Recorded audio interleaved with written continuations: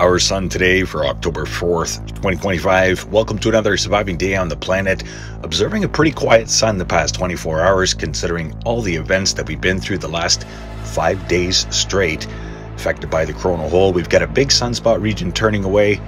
No major solar flares to report this morning. A couple plasma filaments visible here, cresting into view, and as well sunspot regions underneath of them with an incoming coronal hole yet again.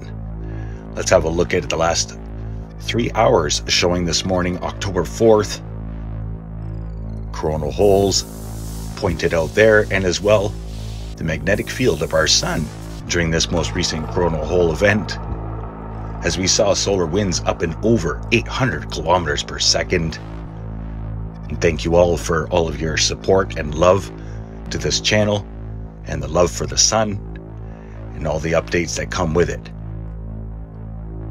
Here's a look at 171 angstroms showing the heliosphere, the activity, and the magnetosphere of our sun.